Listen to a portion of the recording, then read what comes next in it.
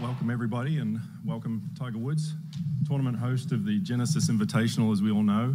Also, Tiger, we all know that your TGR Foundation benefits from this event this week, but I think we're all curious as to kind of what other aspects went into your decision of trying to, actually competing here this week.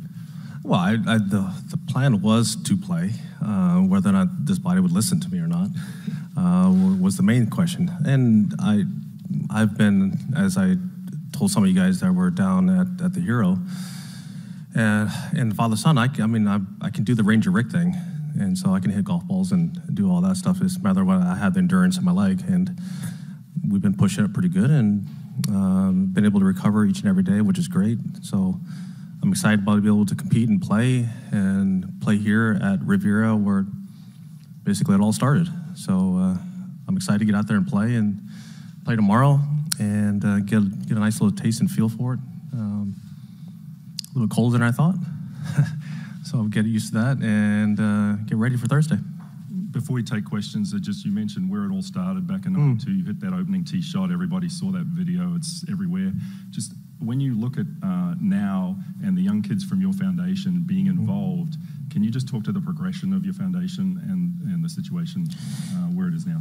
Yeah, just to have some of our attendees of our learning lab to be able to come out here and experience this, and to see how their lives have been impacted because of this event, because of the support from Genesis and everyone here, the media, and all of our STEM programs all benefit from this event. And to have the kids that have watched this event, have been through our STEM programs, to be able to have the ability to come out here and look at the best players in the world play golf, but also showcase, what their confidence and what they have developed into, and some of the conversations that I know some of the players have had with our past attendees from the Learning Lab.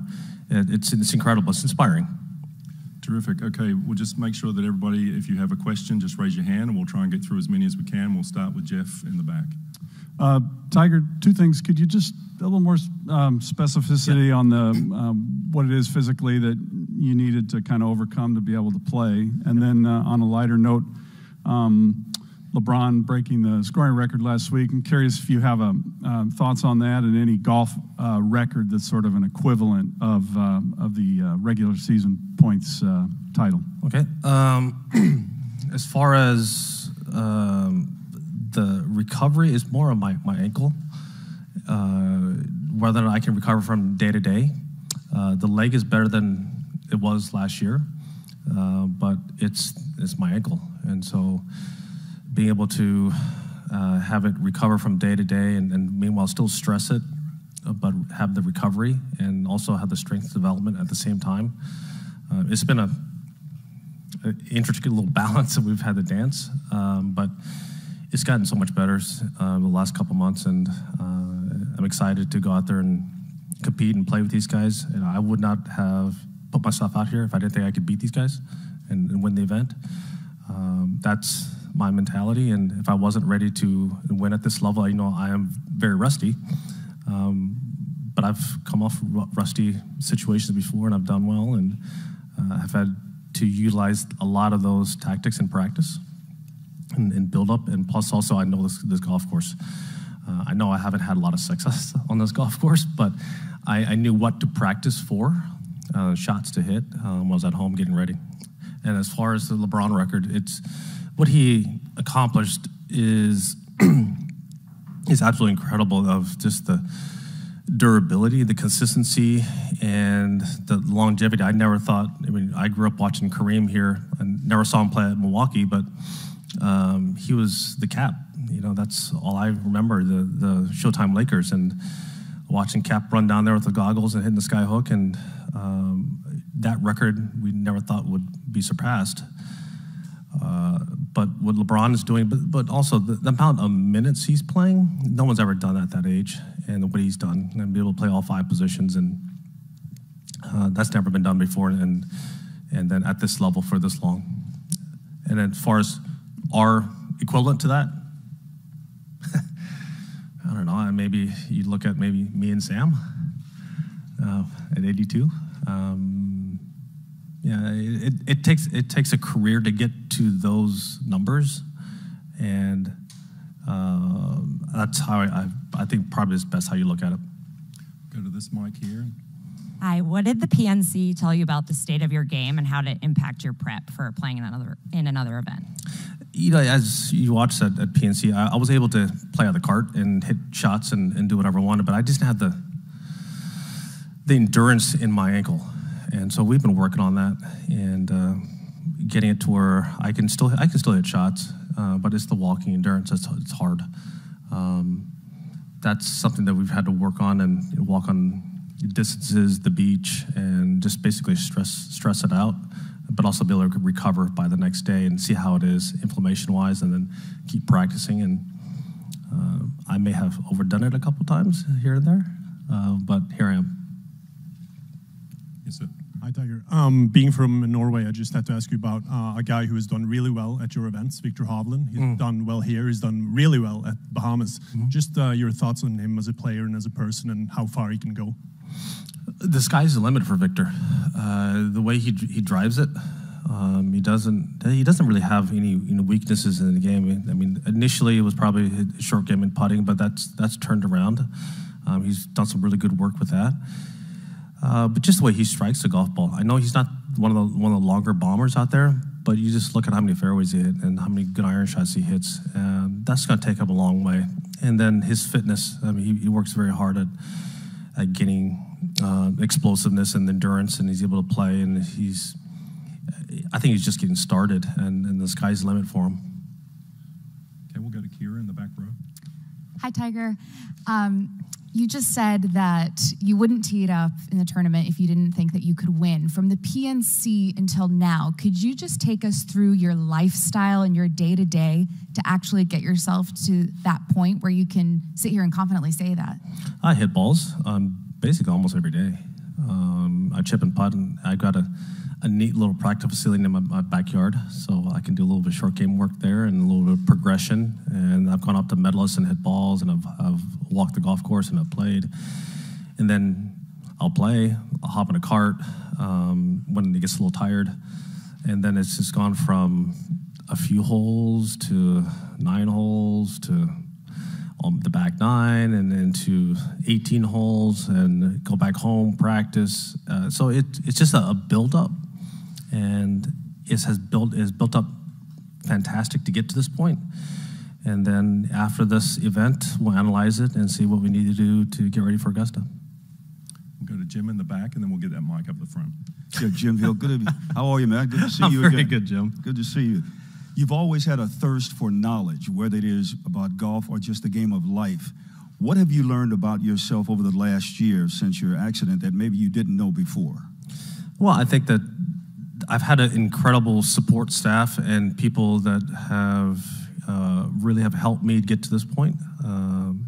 It's been hard physically, as we all know, but I've had just great people around me. My training staff has allowed me to get to this point. I've gotten stronger, more pliable. I've got more endurance. And then just the great friendships I've had. Even on the tour, these guys texting me and egging me on, and the banter back and forth, and this incredible support. And I would never have gotten to this point and made it back to this point without their support. Okay, then we'll go to Dan on this side. Tiger, have you walked 72 holes 4 days in a row? No. And do you ever see a This year? Yeah. No. And then, I know you've done it before.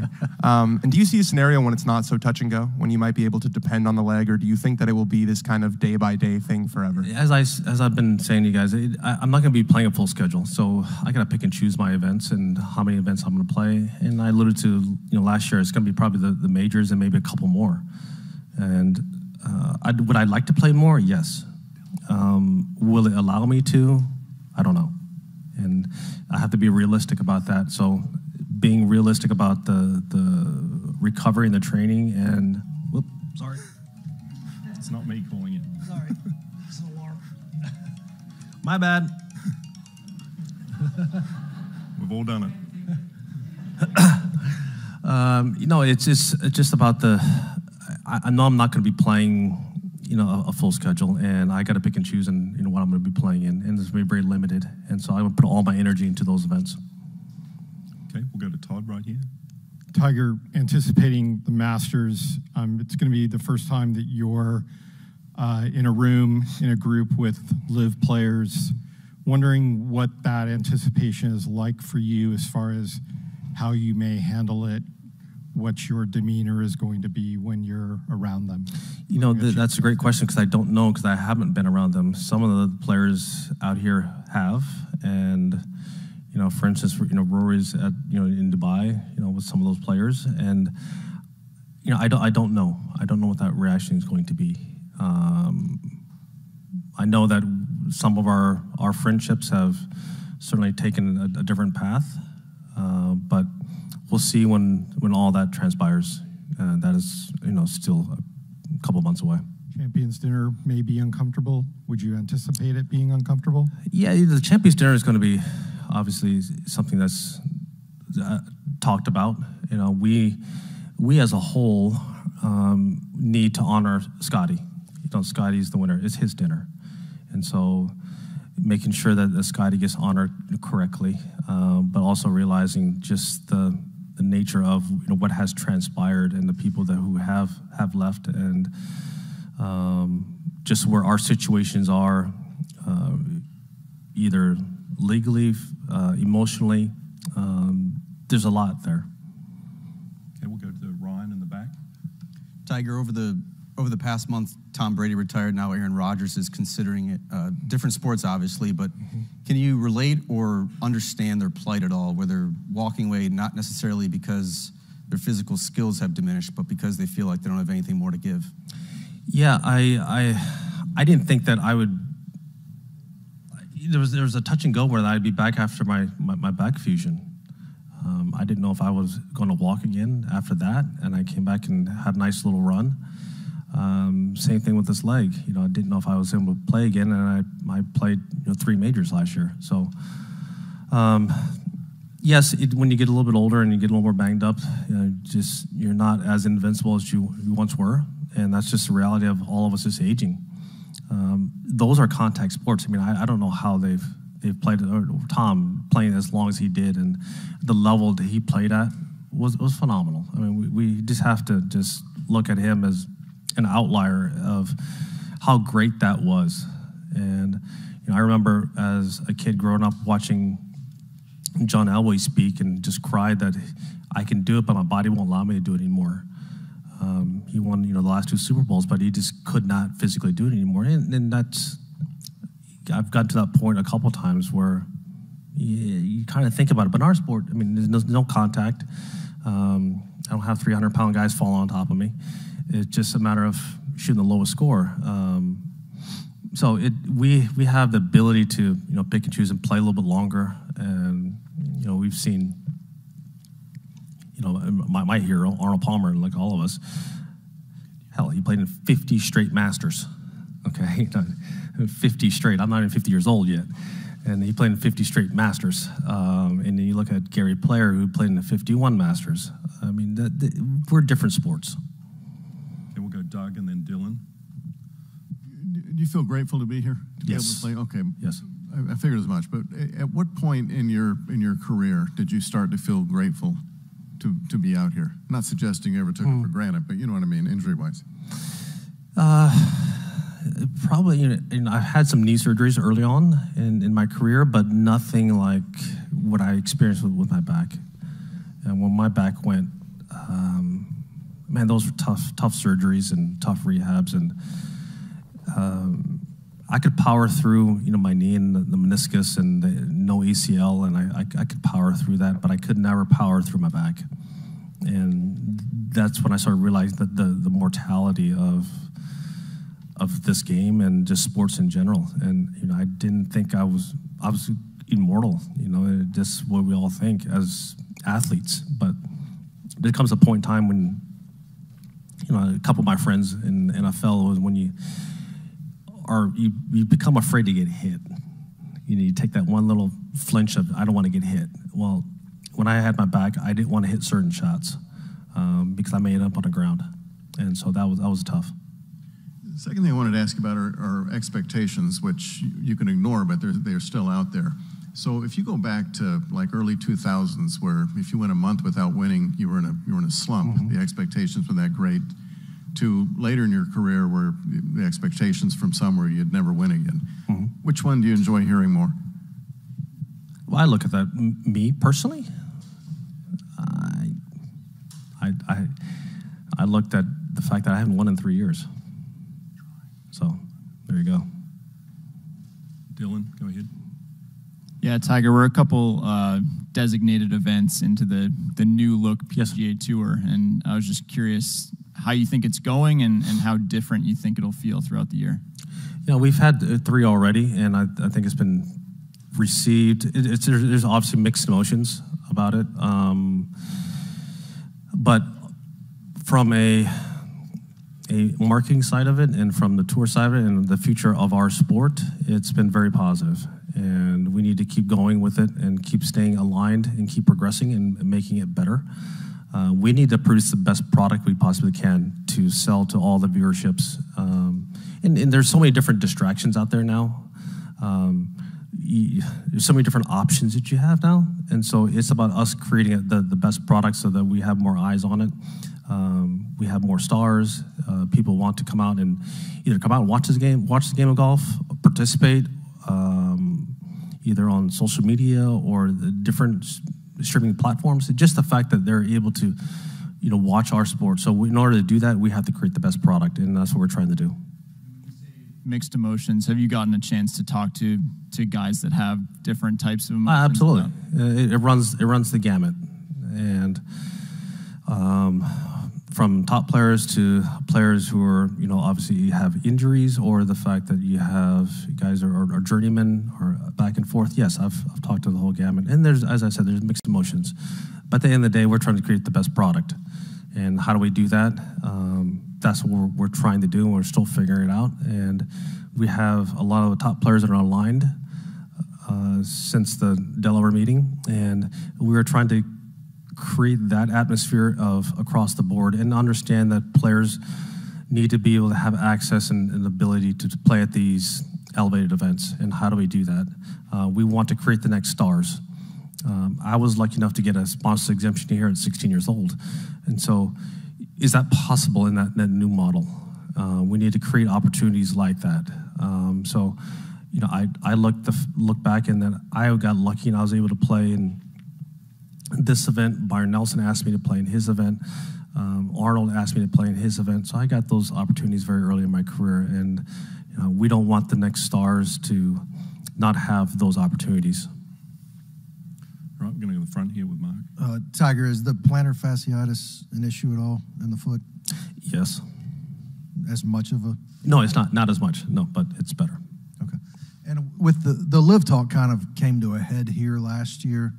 Looking back over the last year with what the PGA Tour has done, the things you just talked about, is Live more of a threat, less of a threat?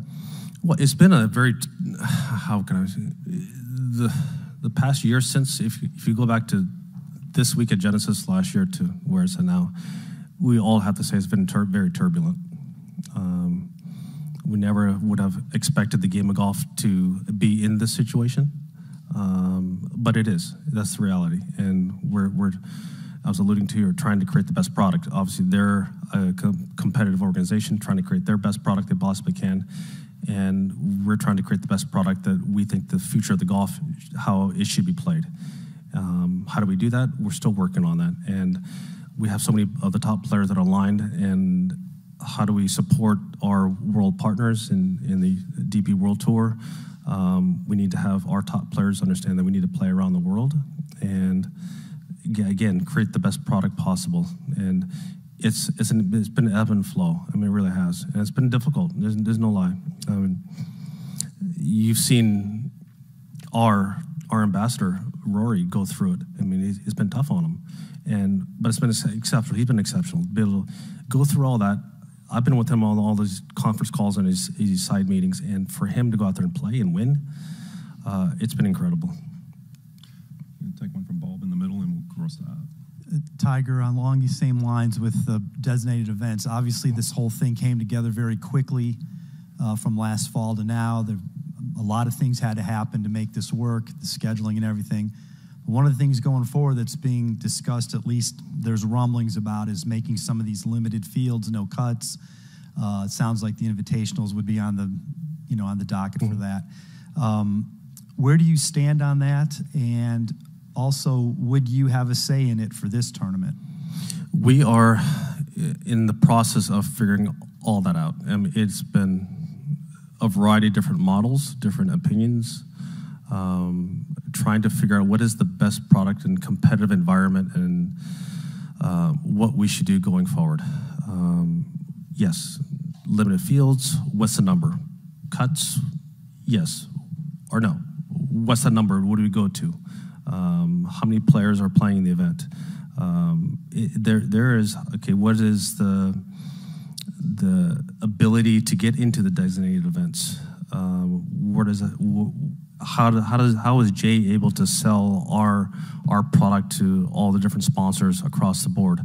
There's so much give and take, and it's still ongoing. I mean, it really has. It's been difficult. A lot of the players have been very forthright, which is great. It's what it should be. We are a players-run organization, and so yes, we should have the voice and the ultimate say. But we're trying to help our commissioner create what he can sell, so that all of us can benefit. Okay, we've got time for 2 or 3 more. We've got Art lined up on the right here.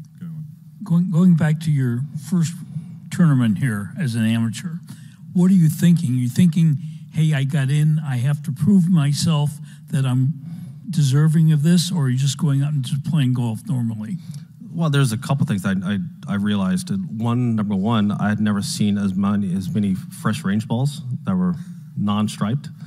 Be able to hit those brand new blotto balls I normally would find in creeks and stuff and use in tournaments.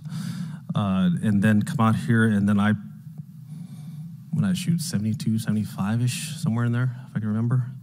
I was like 17 back of Davis. So I realized that, yes, there's a disparity and there's a gap. Could I have played a little bit better? Yes, I could probably have played 4 or 5 shots better, but I was not that good.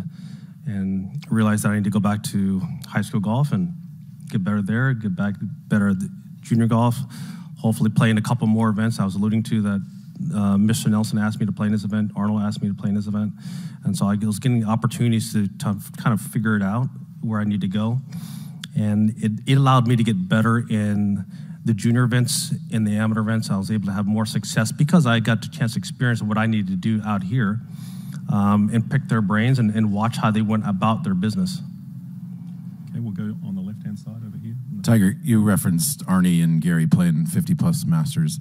Is there any part of your competitive DNA that would allow you to enjoy? Nope, I'm not playing that many, sorry.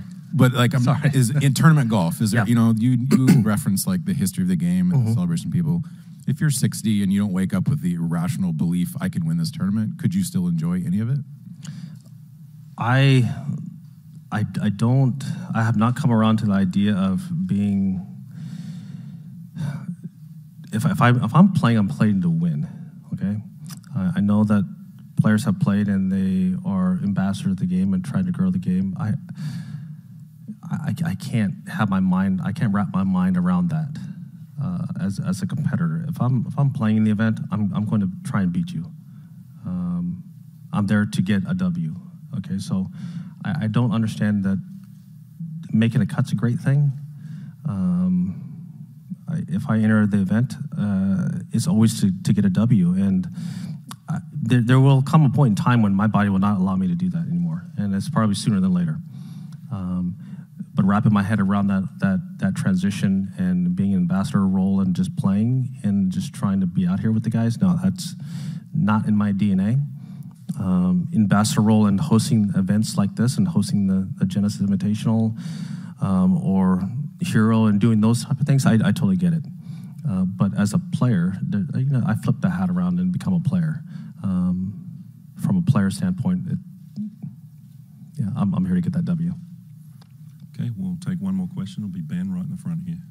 Tiger, when people write you off, how much of a motivational factor is that for you?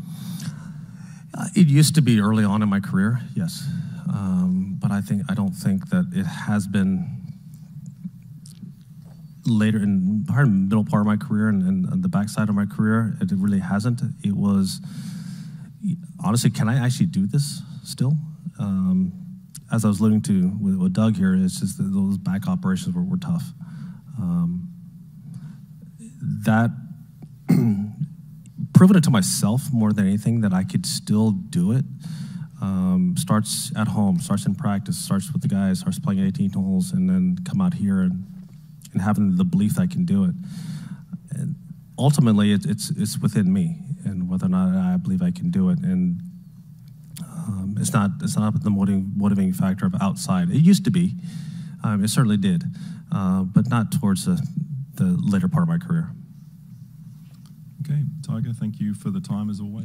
If you're just joining us here on CBS Sports HQ, that is Tiger Woods talking to the media ahead of the Genesis Invitational. Tiger saying, I wouldn't be here if I didn't think I could beat these guys and win the event. This is Tiger Woods' first start since the 2022 Open Championship. Now, he did play in the PNC and the match in December. Tiger joins a loaded field featuring 22 of the top 25 players in the official world golf rankings, all top 30 players in the FedEx Cup standings, and all 12 winners on the PGA Tour this season are competing. Do you want a sports network that delivers everything that matters about the game? The highlights, the picks, the instant analysis, no yelling, no fake debates, no politics. Hit the subscribe button and never miss a moment.